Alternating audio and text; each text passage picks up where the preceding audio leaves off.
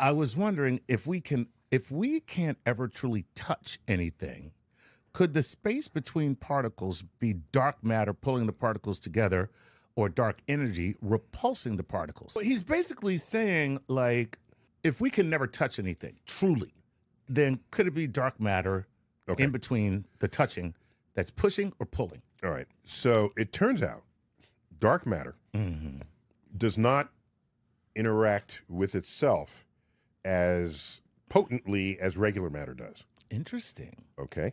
So when regular matter gets together, right, its molecules grab on. Yeah. It makes solid All objects, kinds of things. liquid, gas. Right. It'll make So we have regular matter planets. Right.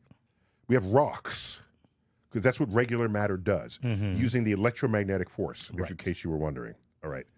Dark matter, what we call dark matter, which is really dark gravity, does not respond to the electromagnetic force. At all. At all. Doesn't interact. Doesn't interact. Okay. So it doesn't interact with us that way. Okay. Nor does it interact with itself that way.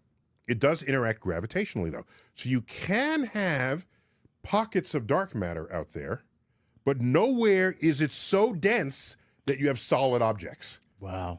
As far as we can tell, there's no solid dark matter out there.